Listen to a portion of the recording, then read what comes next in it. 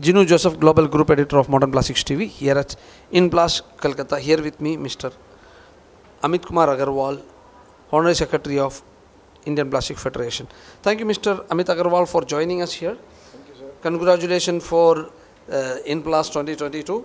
Could you please tell our viewers how the Eastern Indian market is growing and what is the perspective for Indian plastic industry for the Eastern India?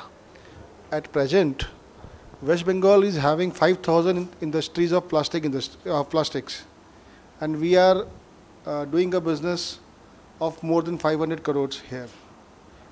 We are employing 5 lakh workers in the factories. We are expecting it to grow at the rate of 20% per annum, whereas the national average is 12%. We expect it to grow more than the Indian average. How do you see the current IndPlas and what do you expect in the coming years? Actually, this IndPlas is happening after the pandemic. This was supposed to happen in 2021, but it got delayed due to the pandemic. We expect it to be a game changer. This time we are having 350 exhibitors from India itself. Earlier we used to have not more than 225, 230. So we think the Indian market is growing, and we think minimum around 100 crore business will be done here during the exhibition itself. What message you want to give to the Indian plastic industry and common man? In today's scenario, it is impossible to live without plastic.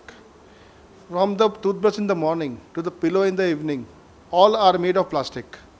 So the problem is not the plastic. Plastic is a wonder material. It can be recycled n number of times. Problem is littering.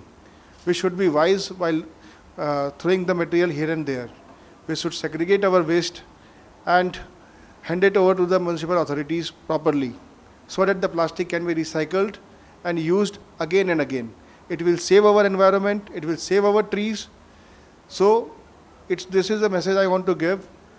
Use plastic wisely. Thank you, Mr. Amit Kumar Agarwal, for joining us here at IndPlas. Plastic is not a waste, it is a wealth. Use plastic wisely and save the environment. Do not litter. This is the message we want to give you. Thank you so much.